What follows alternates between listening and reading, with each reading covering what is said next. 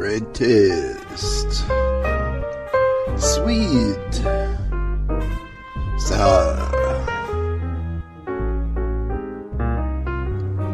So good to taste.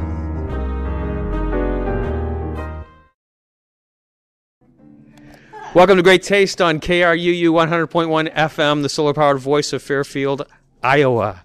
I'm Steve Boss, and we are at Hy-Vee in the club room. This is really our holiday show. Well, we've had so many holiday shows anyway, but we're having another holiday show, and we have Indian Hills Culinary arts students with us. We have Keller Kinsler. Kelly is busy doing what?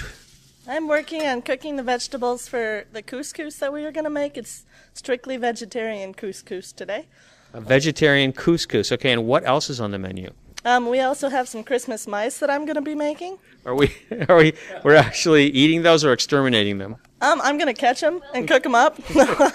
I'm just kidding. They're going to be completely made out of chocolate, maraschino cherries, and little slivered almonds for the little ears. They're going to be really cute. Okay, so we're going to get to those maraschino cherries in a little bit. And then, let's see, we have some, I think I saw some kind of cabbage rolls or something, right, Savannah Strode? You put some cabbage rolls already in the oven, is that right? Yes, I did. Savannah, as you know, is a woman of very few words. Okay, tell us a little bit about the cabbage rolls. Well, it is ground beef, onion soup mix, stewed tomatoes, tomato juice, rice, and seasonings. Okay. These girls know I'm going to give them some trouble as we get into the show about some of their ingredients. Now, what else? Is there anything else? There's something else, right? What's this over here? I see celery chopped up, and I see vegetable broth. So what's going to happen? We're also going to be making a turkey dressing that is just your normal stuffing with turkey in it. So, but perfect for a holiday dinner. Or lunch, as far as that's concerned. All right, Tom Allen is with us. And Tom, do you have some special music for us? Yeah, this is Angels from the Realms of Glory, and just a solo guitar version. So here we go. Are there angels from other realms other than the realms of glory? Yeah, that's kind of part of the problem that we have to deal with. Like the angels we don't want that cause trouble, we have to treat them like the mice and exterminate them. Okay, so yes. All right, let's hear. This is Angels from the Realms of. It's a Christmas carol that goes way back.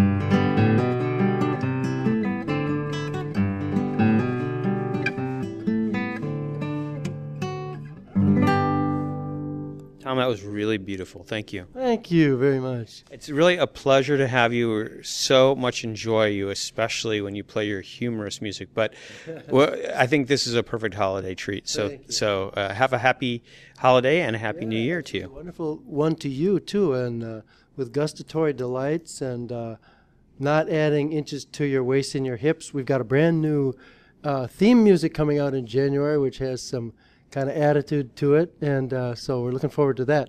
Worked on it, and Tim Britton did some, and we got some women in there singing and me singing, and it's quite the bells and whistles. Looking forward to it. That sounds good. We always need a facelift here on Great Taste, okay? All right, so now let's get over here, and I see, I had no idea what Christmas mice were, and now that I see what they really are, I think that possibly decon might be the best thing that we could do with them, but they are celebratory, all right. So and cute. So who wants to tell me a little bit about Christmas mice and where in the world did Christmas mice come from? Okay, well, we learned about these last year around the holiday season from Chef Mary. She taught us how to do them, and we really liked them. So, well, they are really cute, and they actually they look like mice. And so how do you make that happen? Well, you dip the maraschino cherry in chocolate, and then you attach the kiss. So you've got one Hershey's Kiss, or you've got one half of you've got a whole Hershey's Kiss as the head, right? Yeah. 2 slivered almonds as the ears, and then the body and the tail is the maraschino cherry, and then they are sitting on, what is that horrible thing they're sitting on? It's not horrible. It's an Oreo cookie. Oh, I heard Kelly say, no, it's not horrible, it's disgusting. She just hates Oreos. And it's a mint Oreo, right? Yeah. Mm-hmm. They're pretty good. Pretty good. Okay. So now that brings us. Okay. So Christmas mice. This is something you can decorate your table with. I don't know whether to be embarrassed that I'm emceeing this show or not, but it's definitely a first for all of us to be having this kind of food on our show, Great Taste, which is so much a show about local foods and about eating healthy and about eating non-genetically modified foods and all those kinds of things. And here I am staring at a bowl of lighten up, right? Holiday season. Come on, it's the holidays. So what does that mean to you? Junk food. I'm in college. I'm poor. It's cheap, easy, and fun. You know what? Okay, but that it's still. How about the fact that you can have junk food or junk food that is healthy and still fun? What do you think about that? I like it. I could always stand to eat healthier. Mm-hmm. Okay, so that brings up a really good point, because one of the things that I wanted to discuss, or some of the most interesting things that I thought that I've encountered this year, especially in relation to the show. And as far as that's concerned, we've done a couple of shows this year with Liana Warner Gray. And Liana Warner Gray is the founder of the Earth Diet. You can find her website's theearthdiet.org. And one of the things that she did, so this might be an interesting exercise, is that she was a junk food addict and decided to get herself healthy and realized that she didn't really want to do it in a way unless she didn't want to do it if she had to essentially not enjoy the foods that she was eating, because cheesecake, for example, is her favorite food. So what her mission was, part of it anyway, was to actually develop recipes that could serve as fun and delicious, but still, kind of feed that crave, that junk food crave. So that's pretty cool. Yeah, that sounds awesome. I mean, I could live without junk food for a while. I love fruits and veggies, but there's always that craving in the pit of your stomach. You gotta have chocolate or something. So I don't know if I'd be able to get over that. You don't have to. That's the whole idea. So that's the whole thing, is that, for example, you can take care of that craving by feeding it, we'll say, a more pure form of chocolate, for example. And what you'll find, I think this is what you do find, is that the better the chocolate that you eat, the less you actually need to consume, because it's so satisfying. Like, no offense to Hershey's Kisses, but you got to eat a lot of them because they really just don't have any substance to them. You're right. It's just a bunch of sugar with inferior cocoa beans, and do they even use cocoa beans? Who knows? But anyway, that's one of the cool things, is that you discover that really great foods have that ability to satisfy with less. And that's one of the things that I've enjoyed. Now, do you believe me? Yeah. Oh, I like that. That's really good. Okay. So by the time everybody listens to this show, because the show will be played, I think it airs on December 25th, actually. Oh, my. The show airs on December 25th. Anyway, one of the great restaurants in Iowa will have shuttered. Lincoln Cafe's last service is on December 21st. Matt Steigerwald, chef and owner of Lincoln Cafe, closing the cafe after 12 years because of numerous reasons. I think that he's stated in articles in the newspaper. But the bottom line is that it's tough. You know, being a chef, we've talked about it on the show many, many times. Being a chef and running your own restaurant is a very difficult job. It's a job that requires you to be all in all the time. And it's a job generally that younger people find easier to manage. Matt's 47, and I think that he thought the time has come for other challenges. So I just want to say hats off to Matt. Fantastic. Thanks for helping out in terms of the Iowa food scene for all these years. But here's the great news. You can still get the best pizza in Iowa at the Lincoln Wine Bar, which is also owned by Matt Steigerwald. And the Lincoln Wine Bar is not going anywhere, and it's going to continue serving plenty of great pizza. And that is one of the greatest things that I've enjoyed this year in terms of going out to eat, is going and finding this fantastic pizza only a little over an hour and a half away from our little town of Fairfield, Iowa. And that's some of the best pizza within thousands of miles. Thanks again, Matt. And we really appreciate what you've done for the local food scene in Iowa. Some other things that I wanted to mention to you about, I hear the sizzling, so maybe we should find out what the sizzling is all about here. Is that turkey? Yes, it's ground turkey for the stuffing. And the stuffing, is this something that can be used as a main dish, or is it actually something that has to go inside a turkey? You can use it as a main dish. A lot of people use it as a filler for the turkey, but you don't need it. I'm turning you around so the people who see you on FMC, Fairfield Media Center, can actually see you. Those of us who are listening on the radio, the radio listeners don't have to see you, but the TV crew might want to. All right, go back to the stuffing. I've never really used it or made it without putting it in a turkey before, but I figured I'd try something different. So. Okay, hey, speaking about turkeys, did you get to make the turkey at Thanksgiving? I did.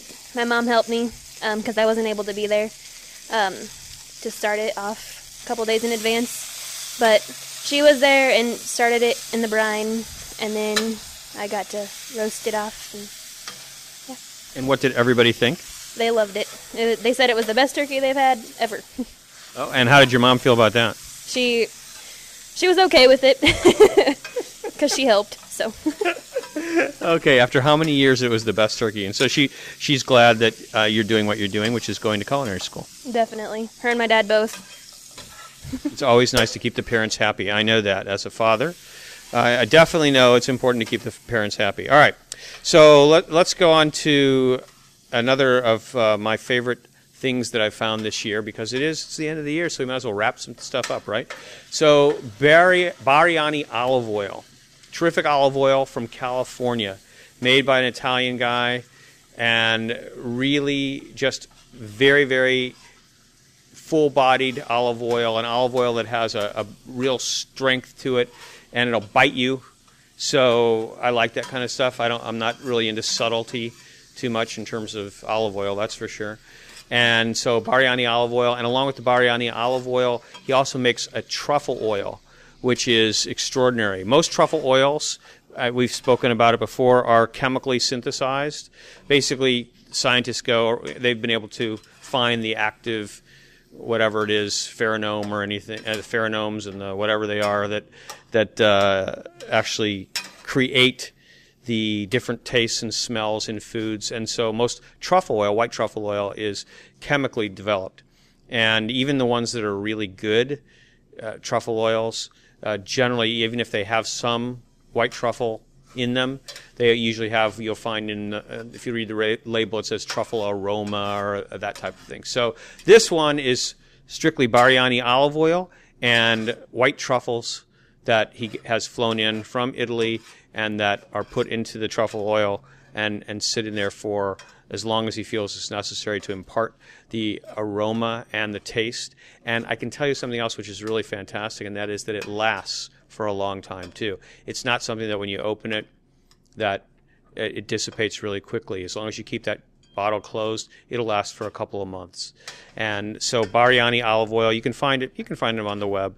It's something that I recommend as a wonderful everyday olive oil to use, and an olive oil that will perk up a lot of different things that you can use it on in your kitchen. Best book that I read this year, food book. Not the best book that I read, best food book. Restaurant Man by Joe Bastianich. Joe Bastianich is Mario Batali's partner in many different restaurants in New York, Las Vegas, all over the world. I think they probably have a restaurant in Japan. Who knows where all the restaurants are that they have.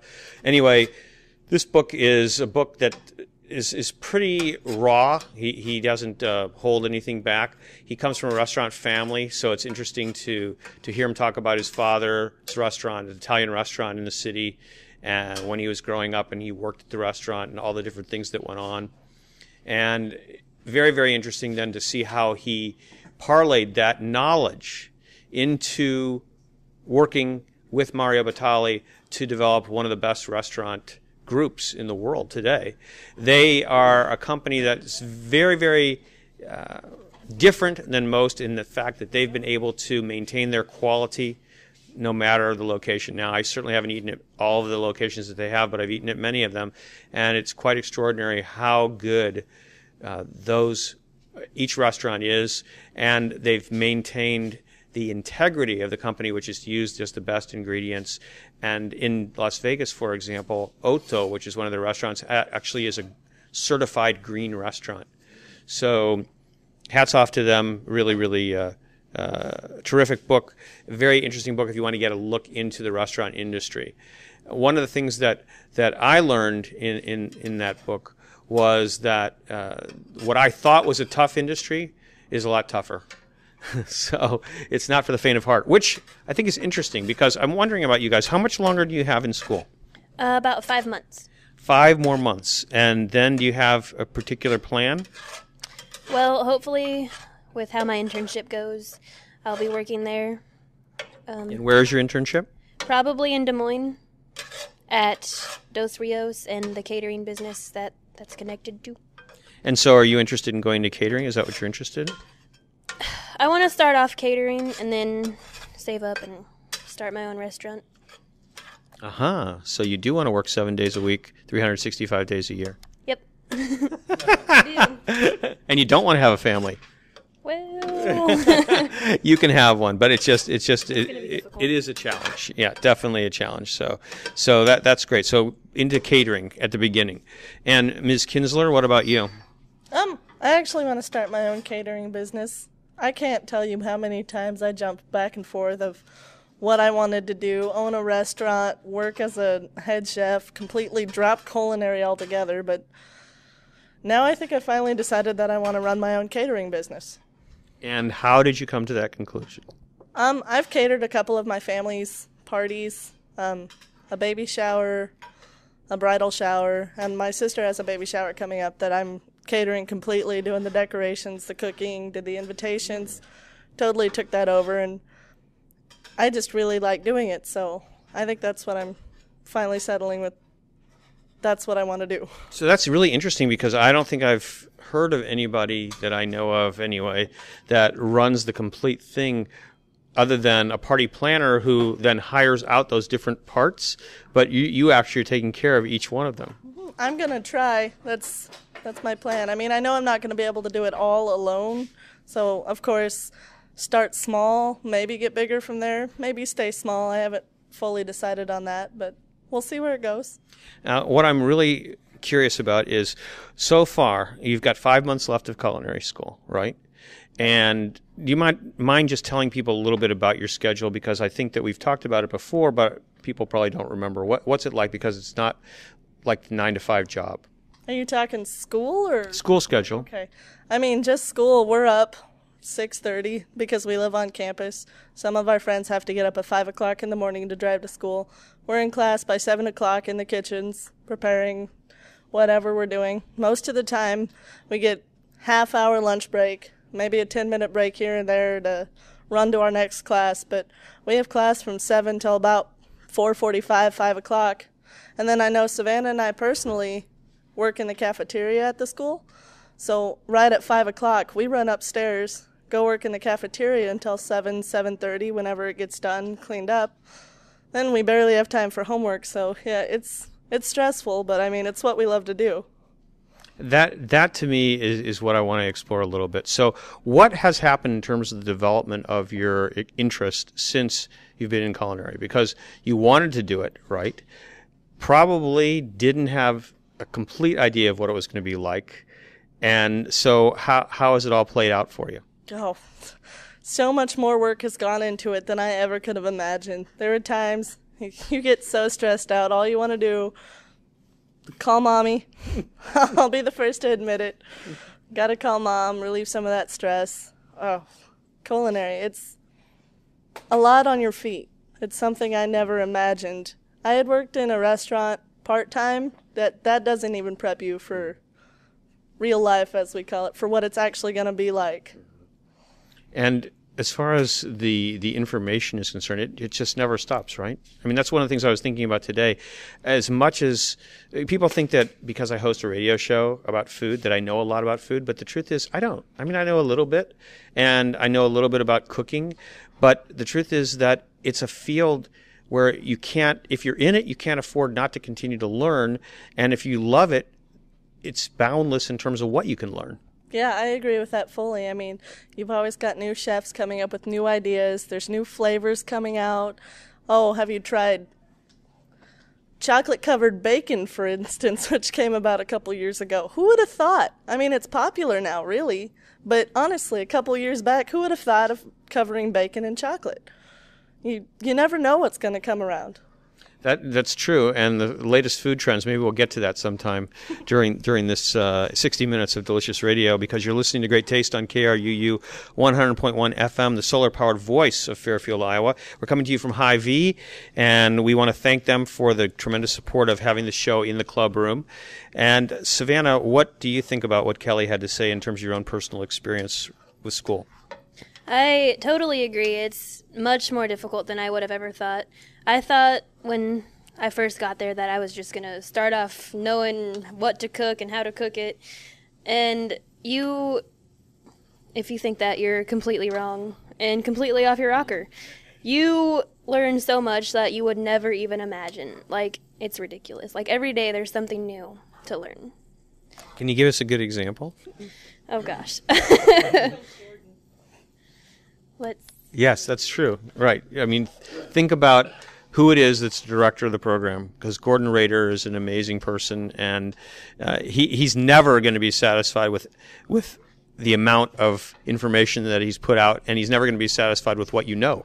No, he's always given us a new chef to look up. Have you seen this blog on my Facebook page about Charlie Trotter? And he's just always feeding us new information, and it's to help us, honestly. I mean, first term, it drove me crazy because I was thinking I have all this homework, I don't have time, but in reality, he's just trying to build us up, and I appreciate it now, and it is interesting stuff, too.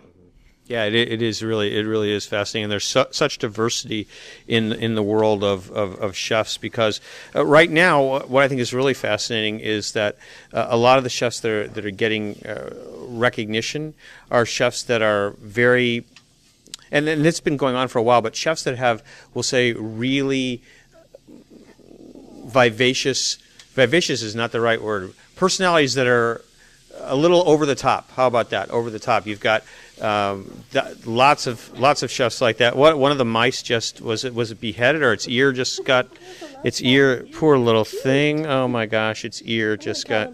You're gonna call him Loppy. That's beautiful. But I think that's when we think about chefs, I personally think about people who are in their kitchen. That's what's important to me, is a chef that's in his or her kitchen.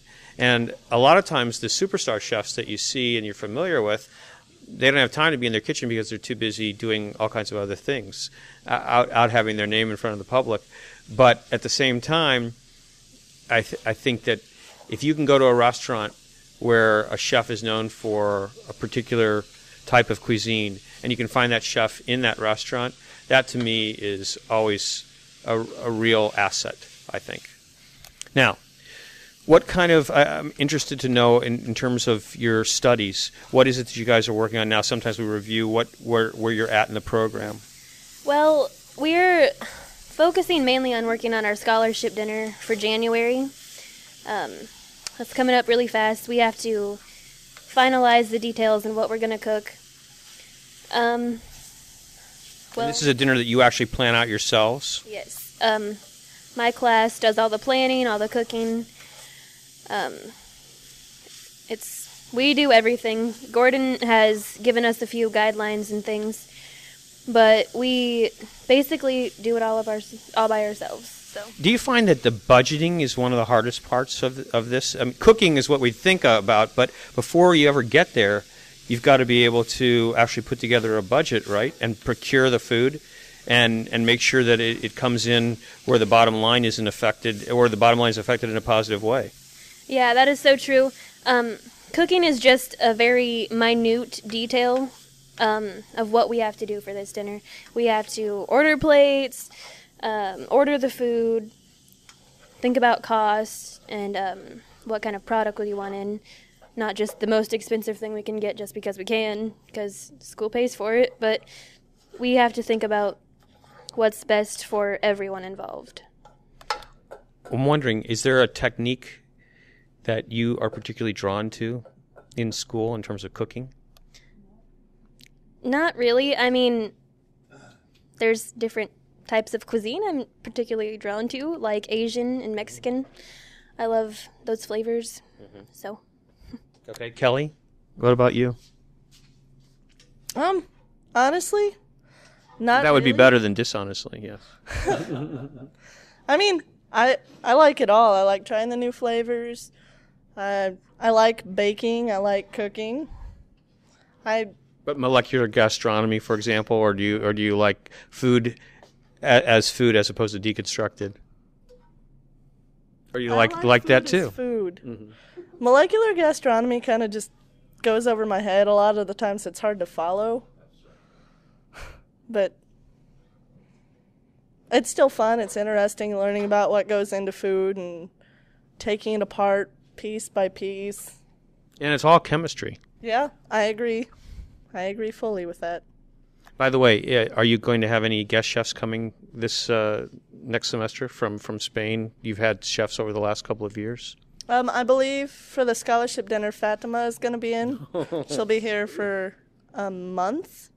Oh, well, hopefully she and Gordon will be having a really fun time together. Oh, I can imagine they will. Yeah. Oh, that's great. She was on the show before, and it was a lot of fun, having her here. She's an expert, a mycologist, so that was really fascinating, actually, having her around here. So I wanted to just talk a little bit about some other trends that have come up over the past year. One of the most interesting things to me, and I don't know if many of our listeners have been exposed to this, but there's this new, I don't want to say new, but there's this school of thought that's been going around where grains have become the bad guy. At different times, there's different schools of or fads, I guess, that come up in terms of diet.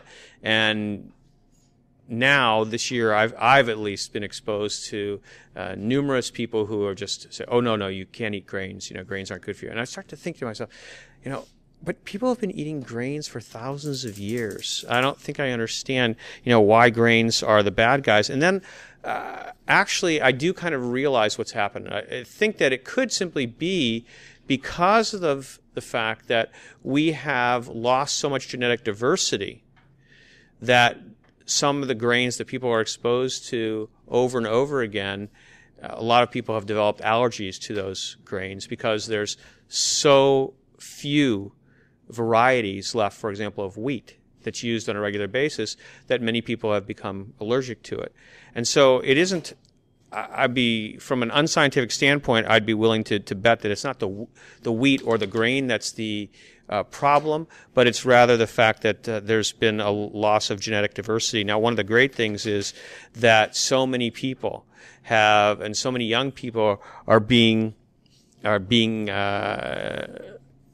involved in learning how to cultivate all kinds of different grains. And one of the things that I found out about recently is that the green market in New York has been very big in promoting grains, and they even had a grain week back in November, and where they focused on different types of grains. And there's so many fascinating grains that are out there, some of them that I've never even heard of before. For example, one that is called Freekeh, which I got a kick out of. I don't know how many people are familiar with that, but Freekeh, pronounced Freekeh, in Arabic is wheat that is harvested green and then roasted. It's been used traditionally in Middle Eastern countries and is also known in Germany as Grünkern, which literally means green grain, and it has a characteristic smoked aroma and a toasted, mildly sweet flavor. And that to me is fascinating. It has hardly any gluten, which is good for people who have some problems with gluten, and it's used in soups and stews. So there's lots of... it's funnily enough, what happens is that even though there's a lot of one end of the spectrum happening where people are, we'll say, being told that grains are not a good thing, on the other end of the spectrum, there's a lot of interest in finding more and more grains. And this year, for example, one of the most fascinating things that happened was einkorn pasta became a word that more and more people were exposed to, which is a form of wheat. Some say that it's the most traditional form of wheat, progenitor of wheat, that has been imported now from Italy and is being used in pasta and other types of applications. And it's a darker type of grain. And again, a lot of people who are allergic to wheat, some of them can actually eat this type of preparation, which is really interesting. All right, so you are making your turkey dressing right now, Kelly, and so in that, we've got what? We've got ground turkey, we've got celery, and we've got bread. What is that? Those are... Toasted pieces of bread. Toasted pieces of bread, okay. And what else do you have in there? So you've got herbs and spices? We threw in some sage, of course, and some rosemary and oregano, and garlic powder. Okay. And you're basically, what are you doing? You're going to just keep toasting it in the pan? You've got a big, heavy iron skillet that you're using. I'm just trying to get all the bread moist, and then if it needs it, we'll throw it in the oven to dry it out just a little bit, but it shouldn't. So I'm confused a little bit. I'm confused a little bit now. So you're trying to get it moist, but if it needs to, you're going to throw it in the oven to dry out a little bit. Like if we get it too moist. If it's too soggy and just... Aha, so like the perfect mush. dressing, so the perfect dressing is what? Not too soggy, not too dry. In between. It'll come together, but it's not like mush. It'll still look like pieces of bread. And should it be sticky? Should it stick together or not? I like mine to stick. Okay, because sometimes people serve it, right? And it's a big clump of, it just holds together, right? And that's okay? I mean, don't judge, but when I make the stovetop stuffing at home, I like it to stick to my fork. I just like to eat chunks of it. I may be weird, but well, that's me. That's all right. We're okay with that. Now, I also see some couscous out here. What's going to happen with that? First of all, what is couscous? It's wheat, so that's not a problem. It's wheat that has been ground up into, like, it depends on what culture you're from, because in the Middle East it can be in very large balls. Actually, when I say large, I maybe the size of your little pinky finger at the tip. Right, like Jerusalem couscous. Yeah, they had Israeli couscous, right? Out there in Hy-Vee. Well, since Jerusalem is in Israel, it works the same. Jerusalem couscous or Israeli couscous. All right, so what are you going to do with that? I'm just bringing the vegetable stock to a boil, and then I'm going to add the couscous, bring it back to a boil, then take it off the heat, and let it sit covered for 5 to 10 minutes, however long it takes for all the couscous to soak up every bit of moisture that's in there, and then I'm going to add the vegetables to it that I sautéed earlier. So that's pretty easy to do, right? You're not even really cooking it. No, not really. Wow. Okay, so go over that process one more time, because that's something that anybody could do really quickly in their home kitchen. Oh yeah, so you just take a cup of couscous to a cup and a quarter cup of vegetable stock or water or whatever kind of stock you want to use, and you bring the stock to a boil, then you add the couscous and bring it back to a boil, then remove it from the heat and let it stand for 5 minutes with the lid on. And that's it. That's it. Now, do you fluff it with a fork? Well, I'm going to add in the you're going to add in the vegetables first. Okay. Okay, it'll fluff nicely. Make sure it gets all the moisture out. Okay, and you can use prepared vegetable broth if you want to, or you can actually make your own. I love to make my own and then put it into ice cube trays, take it out of the ice cube trays and put it into bigger bags, so that whenever I want to, I have vegetable stock to use in whatever quantity I like to make it in. And I love to make it. I like to make it with really strong vegetables, because one of the things about beef stock, chicken stock, fish stock, those types of things, they have a very strong flavor to them usually, and they add this base of flavor then to the dishes that you're doing. And so if you don't have a really good strong vegetable stock, I think it doesn't really add any depth to what you're putting it into. So I like to use kale, for example, in my vegetable stock, because I think it adds a lot of great flavor. I like to use parsley also in my vegetable stock. Again, a lot of nice flavor. So those are the kind of really good vegetables that I like to put in there, along with garlic and onion and carrot and celery, all those different things. And the most important thing, I think, or one of the most important things that you need to do, is you need to saute those vegetables. You can't just throw them all in. Well, you can throw them all into a big pot of water, but you're going to get a lot more flavor if you've sauteed the vegetables and get them to caramelize a little bit.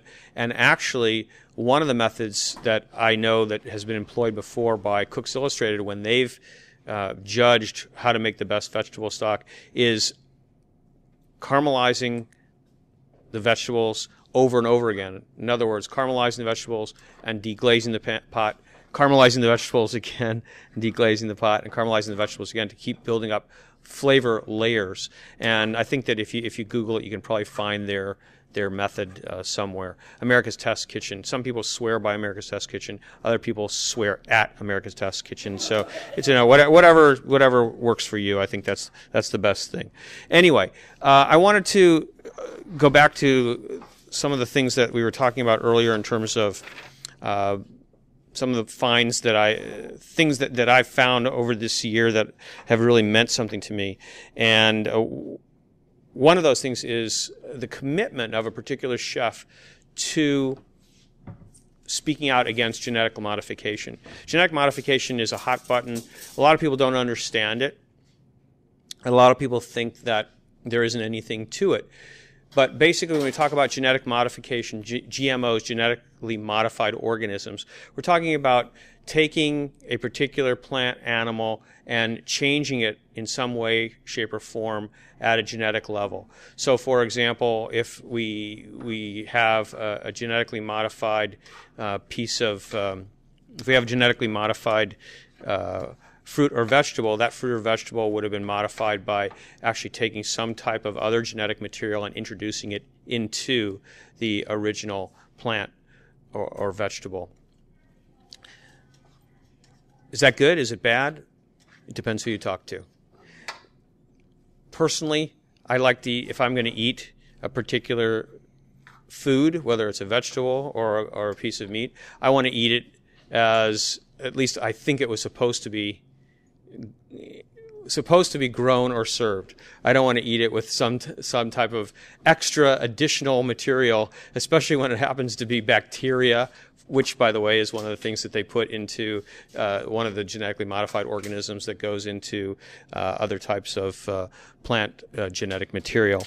And there are so many things that are going on right now in this particular field. For example, the FDA getting nearer and nearer to approving genetically modified salmon, and many people who are knowledgeable about this situation feel that what this will do is that it will eventually lead to the pollution of the wild salmon population, because even though the salmon are supposed to be controlled, the genetically modified salmon are supposed to be controlled and not allowed out into, we'll say, the wild, those people who are campaigning against genetic modification of salmon say that that is just not something that can happen.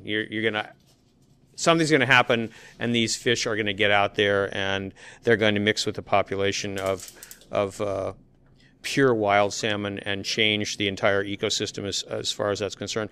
To me, when I hear about all that stuff, I don't get it. I'm not somebody who looks at it from a real complicated,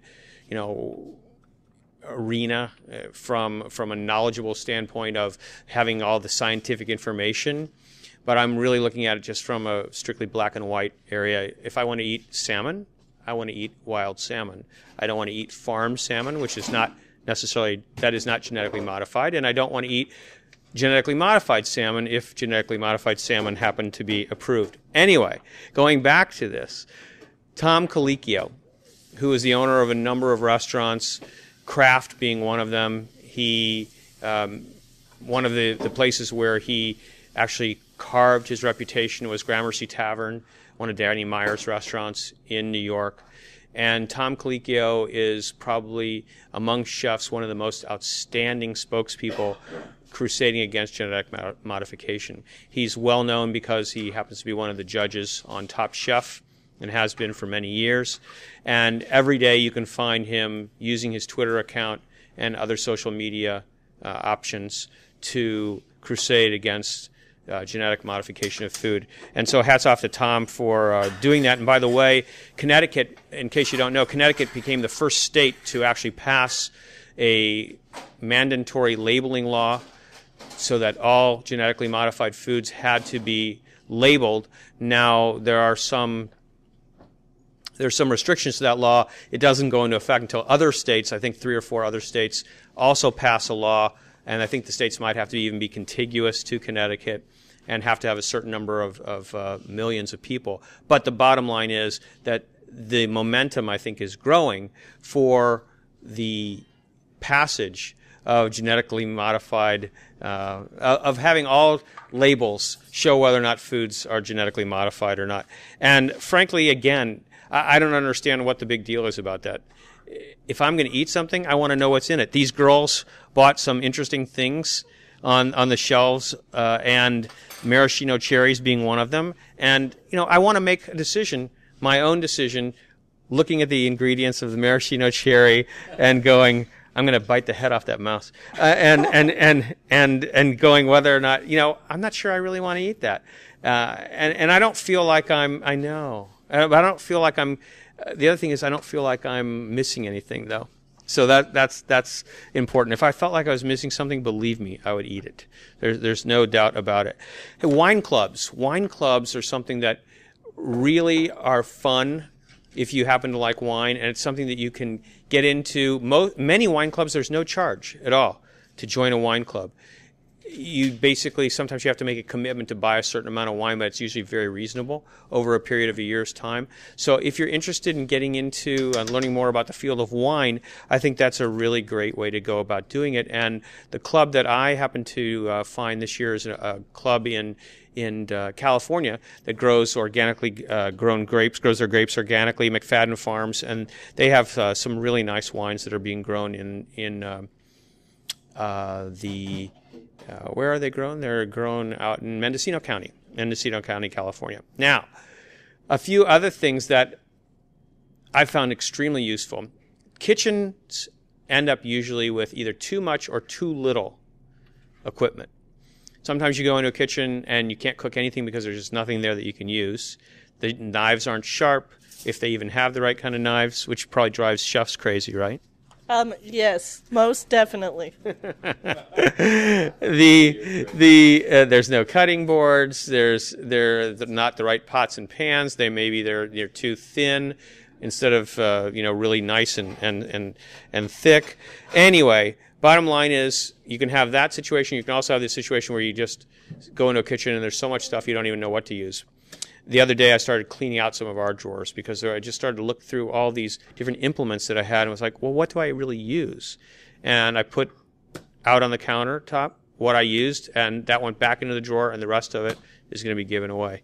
Because I think that right now I'm in a phase of cooking where I just want to focus on what's easy and simple and also what I really need to have in my kitchen. So having said that, let me talk about a few things that I found to be really useful this year that some people might think are not necessary in a kitchen either. And that was some of them, you may feel that they're not that useful. My Bialetti espresso maker. Absolutely fantastic. It's a great machine, and it's real simple. It doesn't do anything. It doesn't have any bells and whistles. It just makes a cup of espresso. It makes with pods that are 100% recyclable. Totally different than running your espresso or coffee through plastic cups, which a lot of the machines use, for example, and throw the hot water through that. So that's a really simple. It's a simple way to make a really great cup in the morning. Another thing that I found really helpful is my Omega juicer. You want to get fresh juice? Do it in a way that's really simple. Do it with a machine that takes up a little less room than a lot of the other machines that are out there. So that's a really good one to look into. The most wonderful thing that I've discovered this year is Zwilling Henkel's Spirit line of ceramic nonstick cookware. Oh, well, I'm glad you think so. That's great. Yeah, because the whole thing about cooking is making the experience easy and wonderful. And a lot of people don't like nonstick cookware. I've never used it before, really. But this stuff is supposedly the latest in the technology as far as green cookware is concerned. It's a nonstick ceramic surface, so it's not what people are used to in terms of Teflon or anything like that, and it's not supposed to have anything in it that can react and give you any kind of bad side effects over time. But it's a terrific line of cookware, and it works perfectly. Very, very simple and easy to clean up. Grey Coon spoons. I've talked about Grey Coon spoons before. These are things that I really find useful for every single day in the kitchen. Grey Coon's, K-U-N-Z. You can look it up. You can find those at the J.B. Prince website. So those are just some of the things that I found that are useful every day in the kitchen. And I have to say also that some of these manufacturers have been kind enough to contribute these items to Great Taste so that we can actually try them out. And I only talk about the things that I've actually found to be really, really excellent in the kitchen. I don't see any reason to talk about stuff that doesn't work. So the best thing is to know what does work, and you can enjoy your experience in the kitchen from that point. By the way, you're listening to Great Taste on KRUU 100.1 FM, the solar power voice of Fairfield, Iowa. And I want to mention, because a lot of people don't seem to know this, that KRUU is a community radio station, and so KRUU exists on donations.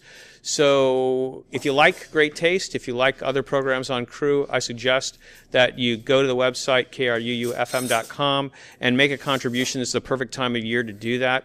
Everybody's in the giving spirit. And just today I was told by the station manager that a listener called up and said that they were contributing to the show, to the station, because they loved the Great Taste show. So I'm not patting myself on the back or anything. Well, I could do that. All right. But I think that a lot of times we don't remember.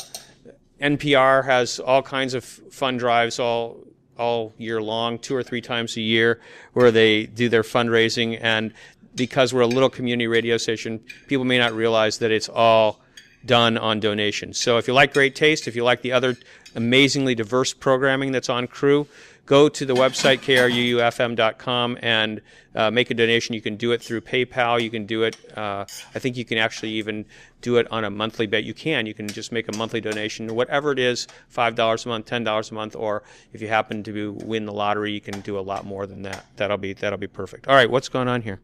We are mixing the vegetables into the couscous right now. So it's really simple. You made the couscous, you put the vegetable, you had sauteed the vegetables previously. You've got red peppers and yellow peppers and green peppers and mushrooms and onions. And is it going to be asparagus? Asparagus?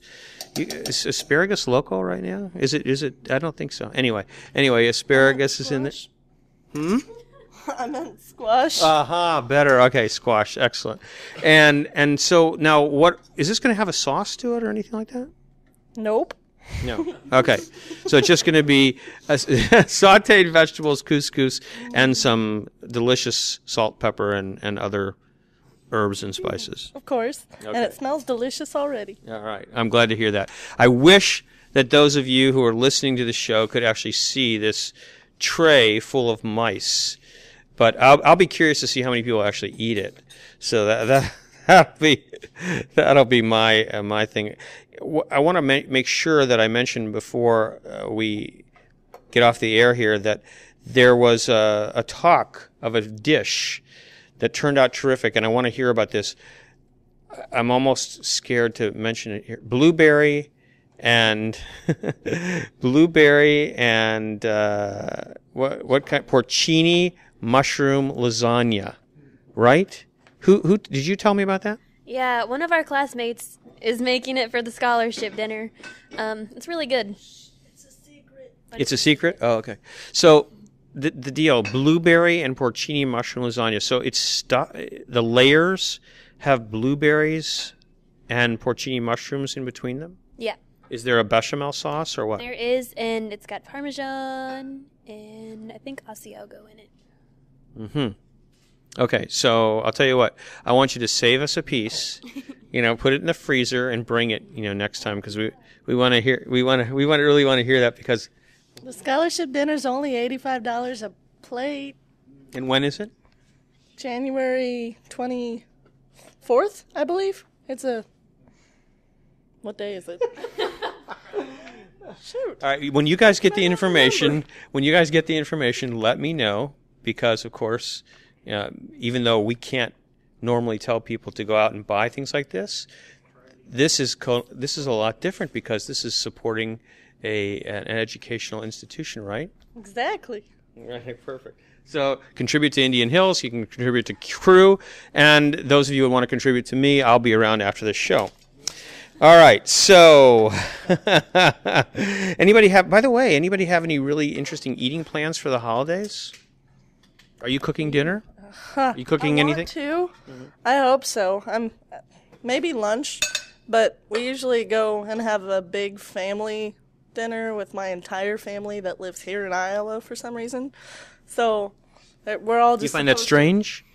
They all just kind of came to Iowa, but yeah, we all just kind of bring a dish, and that's how that one goes. So I won't get to cook a whole lot for that, but maybe just our small immediate family I'll be able to cook for.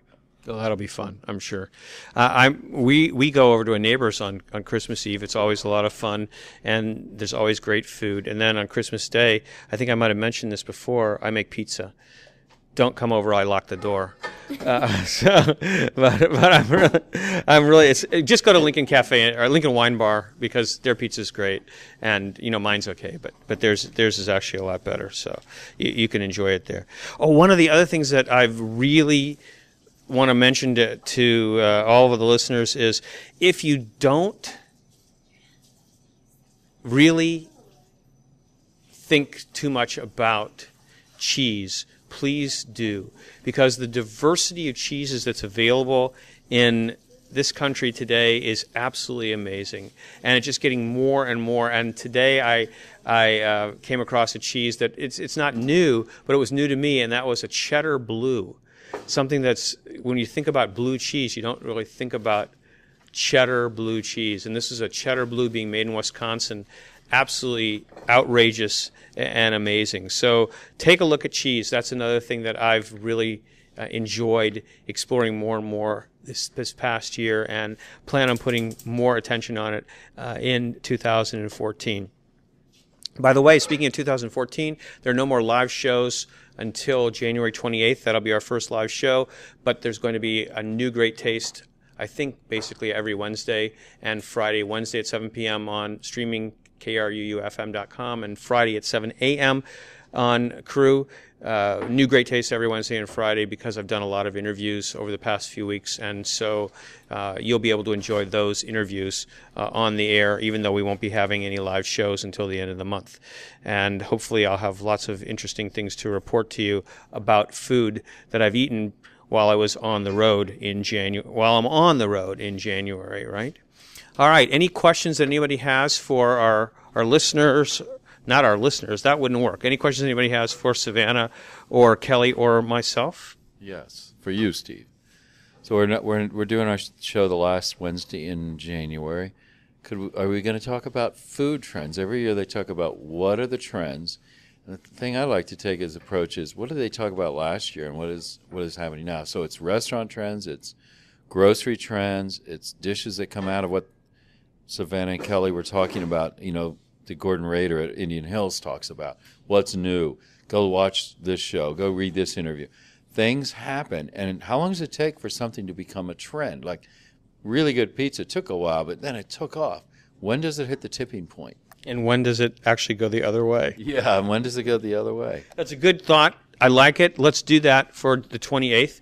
We'll talk about it. We'll talk about the trends at least the trends for 2014, and we'll talk about some of the things. One of the big things that's going on is Asian. That's just continuing to grow more and more. And I noticed in an article, I think you might have sent me an article, and I saw some other articles that Asian is still like really at the top, in terms of the trends more and more. I think one of the reasons is that it's so interesting and diverse in terms of the different kinds of flavors that you can put together, and also it's healthy, generally speaking. It's a healthy type of cuisine. So it's going to be fun, Tom, and we'll definitely explore that. So tell us a little bit about cabbage. What do you want to know? Well, tell us about your cabbage. Where did you get this recipe? My mom always makes it around Christmas. My sister and my brother love it. I used to hate it, but I love it now that I like cabbage. So these are stuffed cabbage rolls? Yes, it's got ground beef. I already told you this. Yeah, but you know what? People heard that 57 minutes ago. They don't even remember. Okay, it's got ground beef, onion soup mix, rice, stewed tomatoes, and tomato juice. All right, and you can actually make that yourself in a really good fashion by making your own broth, your own onion soup. Of course, that's going to take a lot longer, right? And your house is going to smell for days, but it'll smell delicious, so it's not a problem. Anyway, cabbage, I recommend that people really get a little taste and enjoy cabbage because it's so simple to use, and it's really good. It's really good and healthy and hearty in the wintertime. All right. Ladies, thank you so much. It's been a pleasure. Really glad to have you. Wishing you a great holiday and a happy new year, and we'll see you at the end of January. And now you have your assignment for that time. I want to thank everybody who's contributed to the show this past year: Hy-Vee, Tom Allen, Emily Shaw, the Fairfield Media Center, and if I've forgotten anybody, of course, all the listeners. We really appreciate all of your contributions and all of your input. I'm Steve Boss. You've been listening to Great Taste on KRUU 100.1 FM, the solar-powered voice of Fairfield, Iowa. 60 minutes of delicious radio.